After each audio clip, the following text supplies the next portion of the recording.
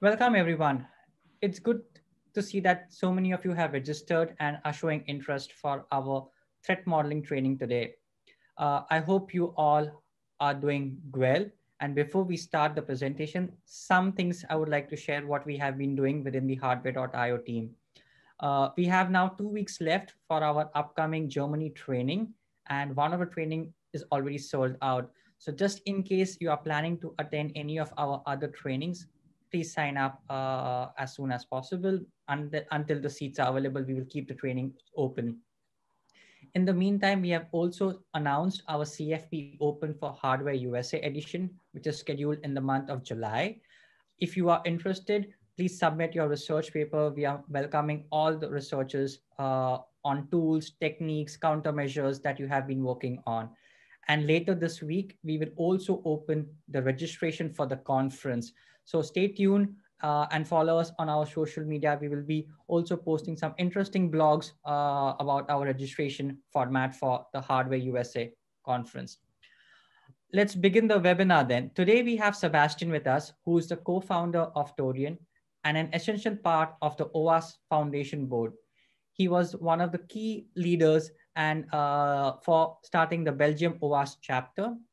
Sebastien, on the behalf of hardwear.io team, we would also want to congratulate you today for onboarding a new CEO.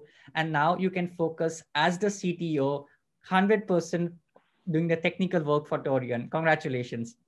Thank you. Friends, in today's webinar, Sebastien will explain threat modeling as a mandatory technique for medical device manufacturers to proactively demonstrate secure design and operations for medical devices. He will approach by discussing various practical use cases, also demonstrating a practical threat modeling covering all different stages on a CT scan developed in hospitals connected via a DICOM network.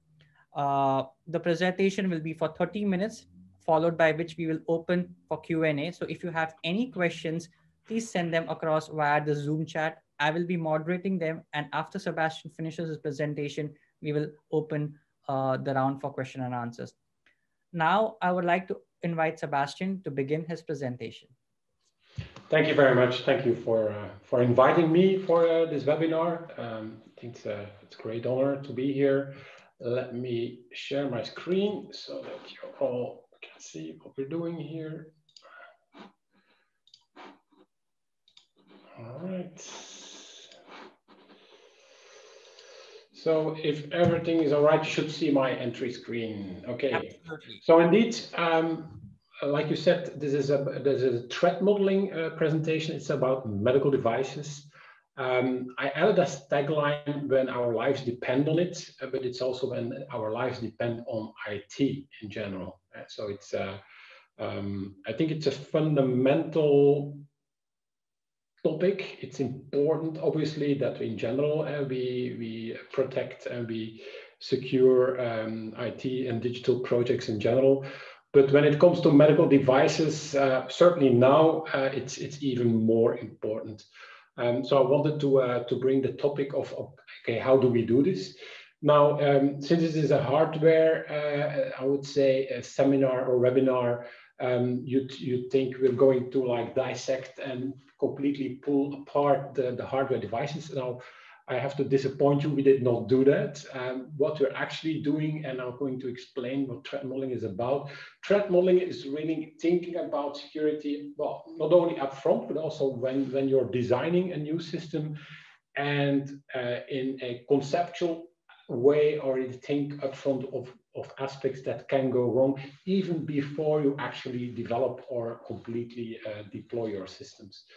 So that's, and I'm going to explain how that works and how you can apply it specifically for medical devices, and why even now it will become more important to do and to use threat modeling because of compliance reasons.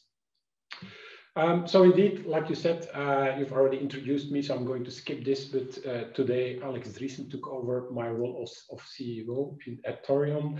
I'm very happy with that. I congratulate him with that. I myself will focus now on my role as CTO, which I already did, but I'm not going to dedicate much more time on. with that, and everything was already said, so I'm going to skip this one. So I'm going to give a brief introduction to threat modeling. What is threat modeling and what's it useful for? And going through the different stages of how to do it. Then I'm going to bring up FDA, because medical devices, FDA, there is definitely a link. So I'm going to explain that if you would be new to that.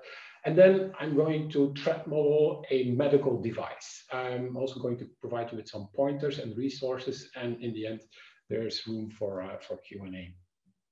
Now, what is threat modeling? Threat modeling is really an activity to make sure upfront while you're designing a system that you cover at least security requirements, but you also cover security design flaws. So what you see here is an overview of different stages you typically see in any development lifecycle. This can be a system like a software, but also can be hardware, an IoT device, a medical device. You always have some design activity. Typically built software or systems will be built. Hopefully these all get tested, and then you'll operate your device or your software in an operational environment.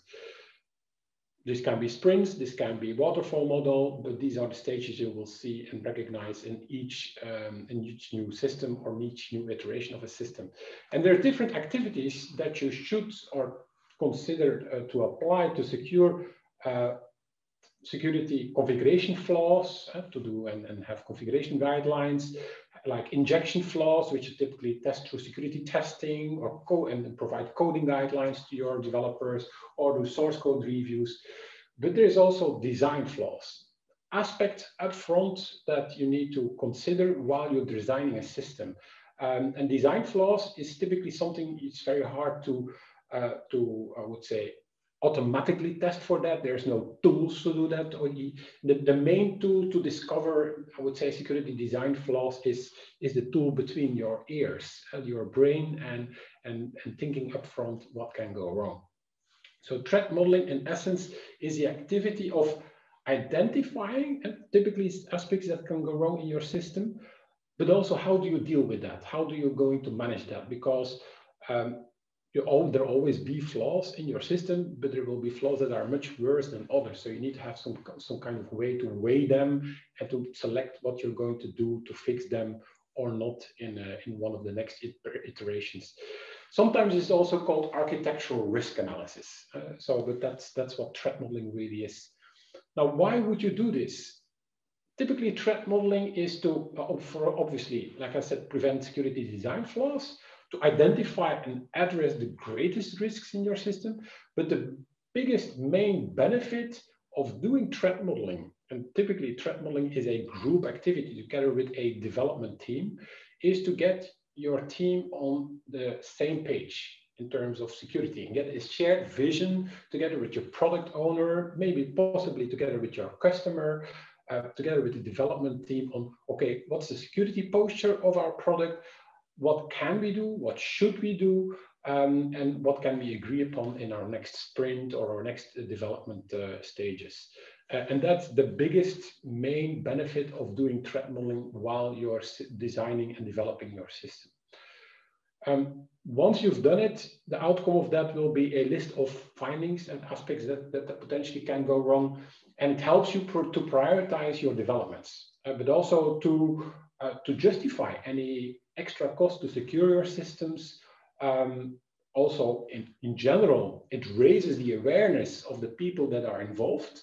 And this might not only be developers, but also maybe your product owners that want to that need to have a better understanding of what cybersecurity risks there might be, or even privacy risks there might be.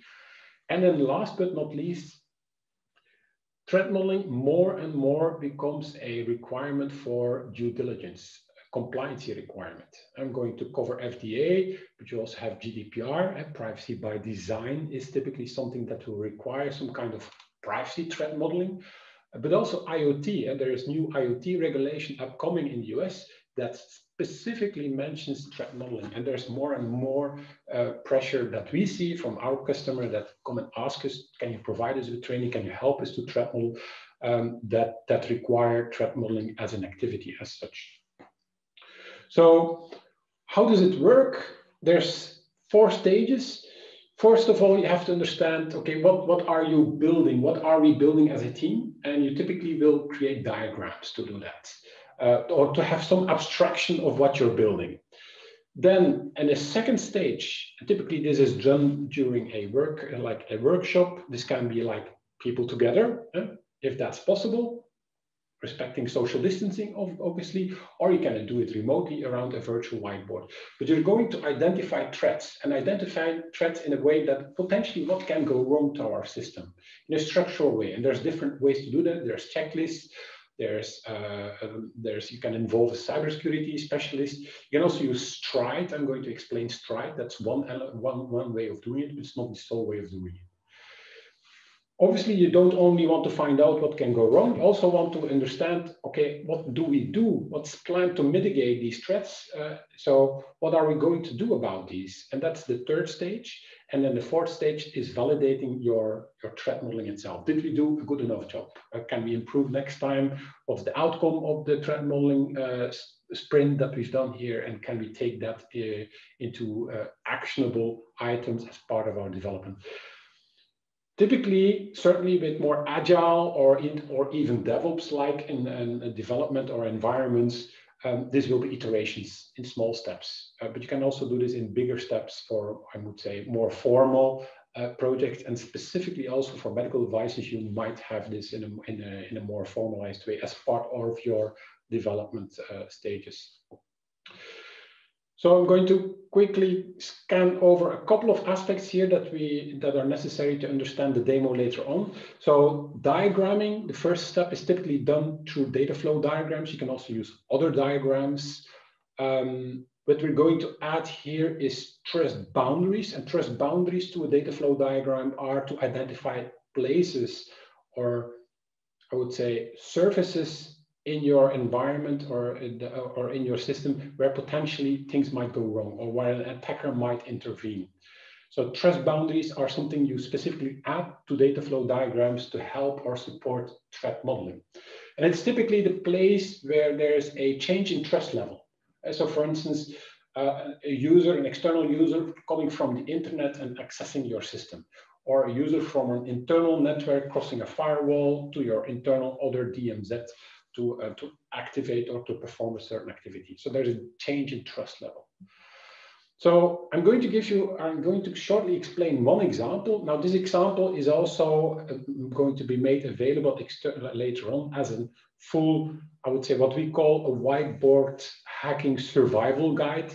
It provides the different stages, and it uses this example to document each stage. And this is a data flow diagram of a fictional, so it doesn't exist, but a web application called Gmao, Get Me an Offer. It's a online insurance web application that provides the way for customers or clients to ask an insurance quote online. Agents can also do that on behalf of clients. The web application uses a configuration file, which you see at the top, where there's some configuration items loaded to connect to the backend as a CRM system, which in itself pulls from data from a CRM database. So you see, with a very simple picture, you can already explain, I would say, a quite sophisticated environment. Real data flow diagrams will be much more detailed, but this is to give you a little bit of an idea. But here you can also see there's 3 trust boundaries with the red dotted lines. Trust boundary 1, 2, and 3, where potentially aspects might go wrong. Where an attacker, maybe an external attacker from the internet or an internal attacker from the internal network, might attack the systems involved. And it's on this place in a data flow diagram where we can already reason, okay, what can go wrong? And what can go wrong, identifying threats, there's one way of doing that is using Stride. Stride is not new, it's not something we invented. It was already introduced by a couple of very smart people at Microsoft in 1998. So it's more than 20 years old. Microsoft is still using it internally. And Stride is like a mnemonic, like it stands for the first letters, 6 letters of spoofing, tampering, repudiation, information disclosure, denial of service, and elevation of privileges. These are 6 categories of threats. Which I'm not going to explain in detail here. We only have half an hour, but it gives you a little bit of an overview of a high-level abstract checklist of aspects that can go wrong. And it's these threats that we're going to use to look at, okay, what are we going to do to secure against spoofing? For instance, in this case, you see a typical stride table or a threat table for the example that I provided, where as a mitigation, we have username password for our end users. But for instance, a vulnerability or a finding is we don't have two-factor authentication for our agent, where, for instance, other mitigations are using TLS, or load balancing web servers, but we don't have like audit trails or we don't log actions. So these are typically findings when it comes to repudiation. So you can use Stride together with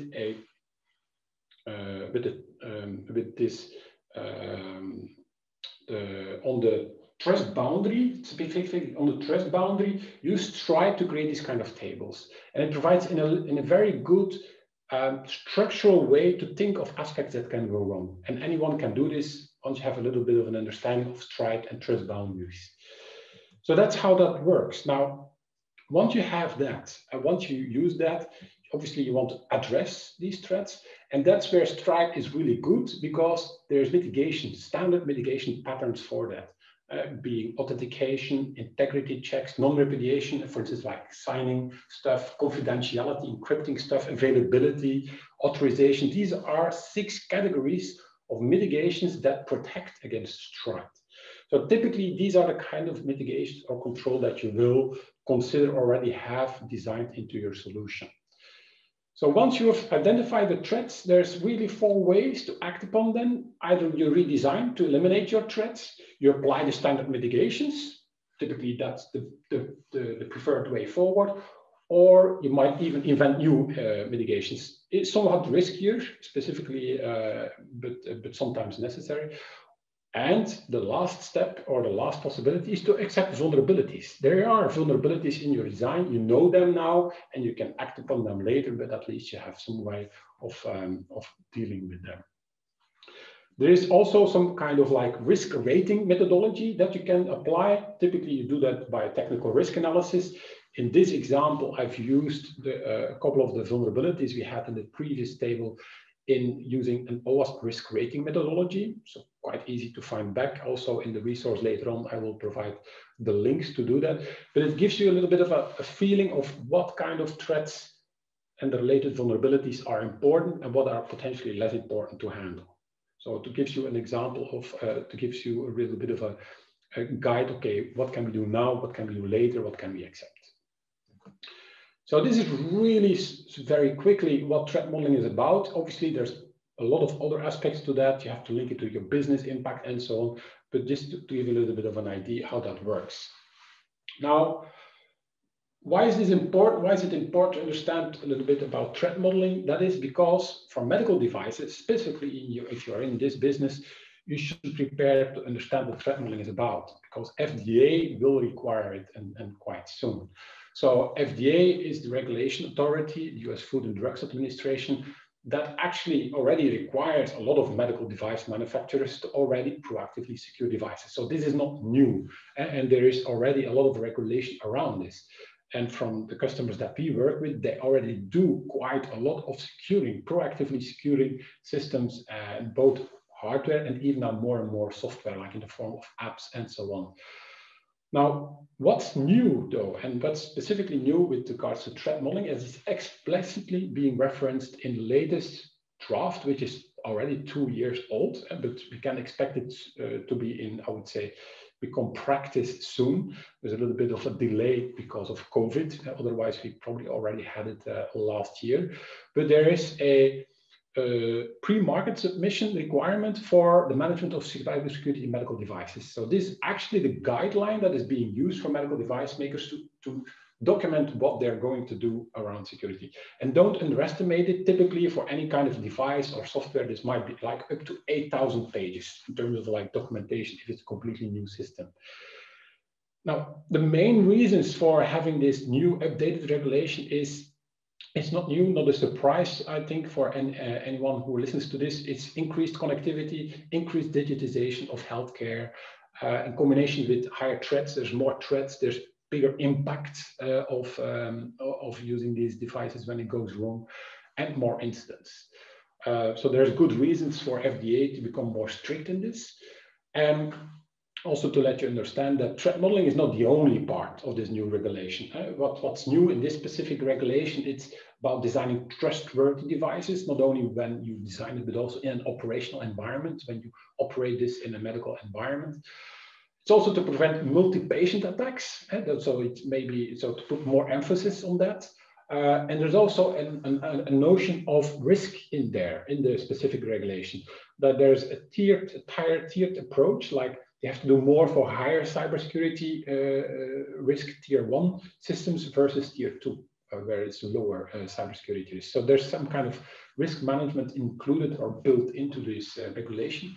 Also, certainly with supply chain attacks that we've seen more and more in the last couple of years, cybersecurity bill of materials will become mandatory, and then system level threat models, what I already referenced. So it will become a mandatory submission as part of the pre-market submission of any new systems. So, okay, how does this work? A demo on a medical device. So, so we didn't, I would say, decompose an actual CT scanner, but I'm going to explain a system where a CAT scanner, so it's a scanner typically that scans you to see potentially if something's wrong with you, connected in a hospital, and typically the outcome of a CAT scanner is forwarded to other systems using standard protocols like DCOM. It's digitized images that are communicated over a network. Now, if you want to see and read more, we have released a white paper. It's not new, it's already released last year around medical devices. But I want to give you an overview how that works. So what you see here is actually the CAT or the CT scanner on the left, which anytime when a new scan is being done, forwarded through the PACS network, which is actually the network connecting everything here to storage. This can be local, this can also be then later on used in a cloud environment, and where radiologists or physicians can actually view and look at the scans to see actually if you're healthy or not. That's how it works. And there's a lot of systems that are around it that are connected to this. So if we take the aspect that is important for us here, so we have the CT scanner that forwards raw data to a modality workstation. It's actually the workstation that is used by the operators to actually capture the data from the scanner itself and then forward to the PACS server. And then the radiologist typically has his or her own workstation. So this is all Ethernet connected locally, typically.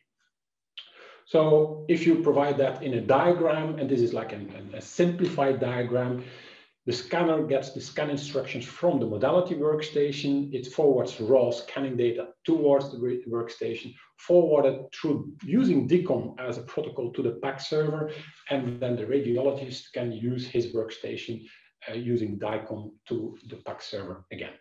So this is actually how it works. Now, how do you start with this? Because there's a lot of things that can go wrong. So an example threat, and this is not, I would say, luckily, this is a threat that was identified by researchers. So we don't know actually if this has already been done in the wild. I assume not. But from their research, it is actually possible to inject forced evidence of lung cancer in the packages going back and forth between the systems, or even removing that from that traffic. There's the link to the research paper is here. They're actually using a very clever system of machine learned way of adding or removing these kind of like I would say giveaways in the traffic. There is obviously the requirement that you need to have access to that traffic. And the way that these researchers did it is they used a specific hardware device that you see here on the right, some kind of like Pi connector that actually can on the fly modify this kind of traffic. Obviously, there's a couple of requirements that need to be in place. If it's standardized, non-encrypted traffic, then this is something that is possible. But there's a lot of medical networks that are using, I would say, an encrypted traffic between these systems. So it's a paper recently published. Obviously, this can be scary to see. Now, obviously, this is one example thread. So how do you start with this? And this is just like an example. Actually, you don't have to go as far as that. You can use and you should use the stride analysis to ask the main important questions. So between the modality workstation, which typically will capture the traffic, the scan from your CT scan, and the PAC server, where it will be storing these images, using Stride asks the right kind of questions towards a team and makes them think, okay, how are we sure that it's actually the modality workstation talking to the PAC server? How are we sure it's not possible to tamper with those endpoints? Is there some kind of way that we can see afterwards who or what has performed these kind of actions? Are we sure that nobody has access to this kind of like information without proper authorization? Is it possible to disrupt any of these systems? Can we perform actions on the workstation that we should not have actually the rights to perform? So these are simple but very structurally based questions that you can, as a designer or a developer of a system, should be able to respond. If not, obviously you need to go back to your drawing table and see, okay, how are we making sure that we cover this? And specifically, what you see here is the table. It's between the workstation and the PAC server. The DICOM data is the traffic between both. And there it's really focusing on tampering and information disclosure and denial of service, because that's which is important on traffic between systems. And what is highlighted here, can we manipulate data? Can we intercept the data? Because if that is true, it's kind of like what I would call exotic threats would potentially be possible. But if we cover the main basic question, how do we have some kind of proper way to prevent manipulation or interception or even detect if you don't have the prevention part, then you should be safe against these kind of threats. And that's the whole idea, and that's the whole way of actually using threat modeling on any kind of device. This is a medical device. We can use it on any other medical device or any other system. And it allows, it's not, I would say, it's not rocket science. It's a very structured way of doing a technical risk analysis together with a team. And that's how it works. Yes. So to give you also a little bit more details, obviously I've provided you with an example of how threat modeling is being done. I will share the slides later on so you can download them. We have the whiteboard hacking survival guide, which explains the different steps, which you can download directly. We have the white paper, which explains in much more detail what we've done. And we've done this not only ourselves, but also with a specific medical security vendor, and also with somebody who actually uses in the medical sector. So it's not only us, it's also with people from the practice. And then as an extra threat modeling resource, I'm adding OWASP threat modeling playbook. It's something that we've developed and donated to OWASP as a playbook to start threat modeling as a practice within your organization, which we assume might be very useful when you need to start doing threat modeling.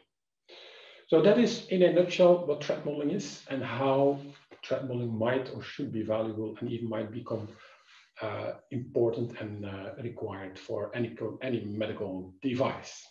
So with that, I think I'm about at 30 minutes, and I'm opening it up for any questions you might have. Thank you, Sebastien. We have one question from the audience. What device or tools are you using for TM, threat modeling? So what kind of device or tools are we using for threat modeling? There's two answers here. There's not a lot and potentially a lot. The most important tool for threat modeling is a whiteboard. Mm-hmm. And why am I saying this? Because it's the best medium to support free format thinking on threats and countermeasures.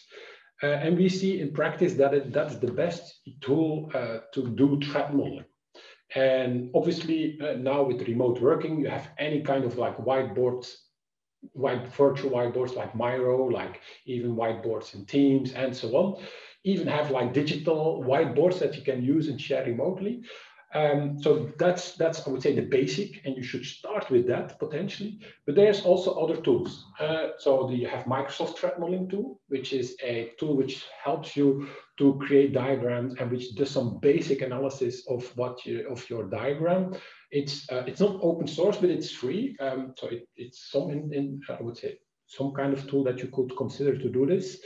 Obviously, any kind of diagramming tool like diagram.net or draw.io, what it was called before, is useful as well. Then you also have some, I would say, commercial threat modeling tools like like Iris Risk, like Threat Modeler. There's a couple of them. And they're becoming more and more in use. I see, specifically in organizations have to do a lot of threat modeling. But what's important, and that's also what we've explained in the threat modeling playbook, is make sure you first have an understanding of what you're doing, and make sure you train the people that are going to do threat modeling, that they know what they're doing. Make sure you build it in your processes, that you link it to your risk management process. And then once you have that, you can start off, I would say, automating this with toolings.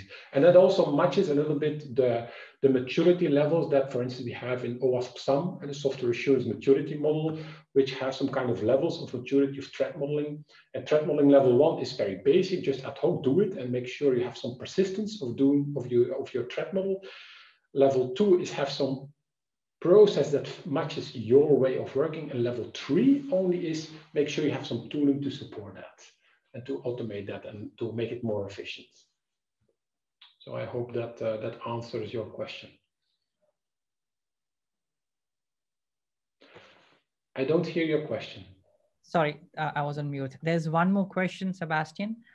Is there any aspect that we should look at specifically for medical devices that are not so much important to other applications or other devices? That's a good question. Yes. Obviously, medical devices are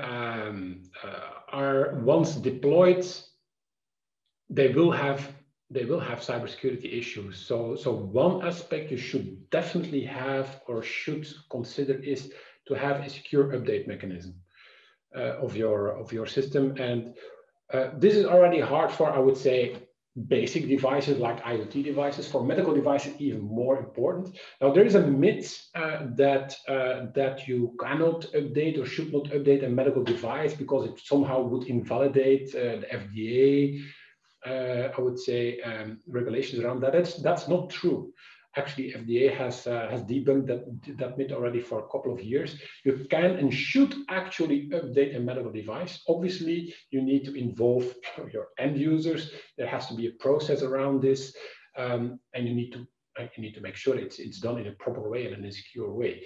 But that is, I think, one of the more critical aspects of a medical device and any, I would say, remote device that is in the field, because sooner or later there will be issues because of the whole supply chain that comes with it, and there will be known vulnerabilities. So you need to have some kind of update mechanism, and that is, I would say, one of the most important security considerations or security countermeasures to have for a medical device. All right.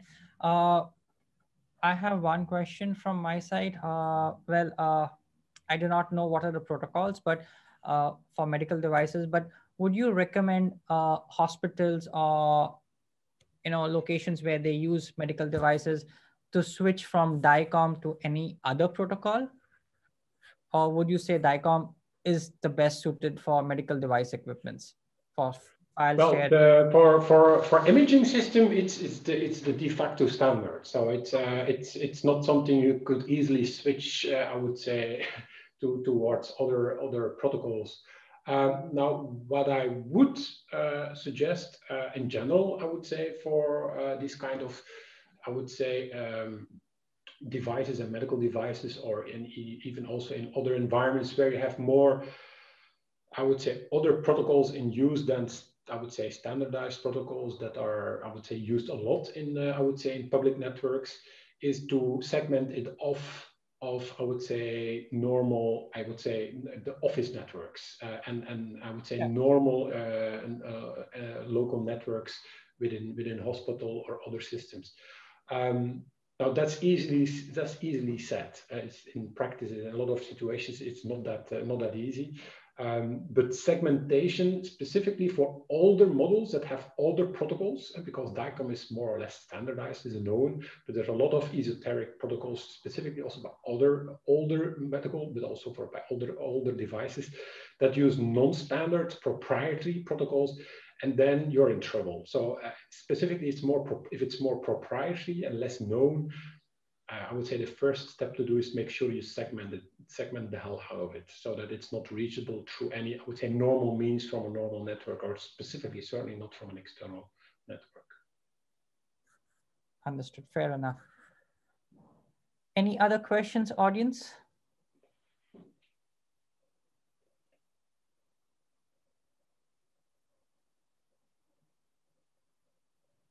All right, Sebastien. All right, I have just one more slide, just a pitch. I know you have some pitch as well. So, so we have some trainings, a couple of trainings online by Torin. We've been invited by Craft. I'm very happy to also announce that we've been selected for Black Hat training again. And we'll also be giving training as part of 44Con and maybe soon on hardwear.io as well.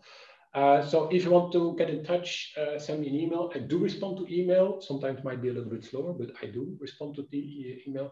If you also want to find out more, we have a threat modeling insider newsletter where we regularly have guest writers writing on threat modeling and other interesting content. So I suggest that you subscribe to that as well. So with that from me, stay safe and healthy. Thank you. Thank you, Sebastien. Friends, do join us for our upcoming webinar on the 20th of April. It is exploring hunting keys in SAMA 5 devices. So thank you so much and stay safe until then. Bye.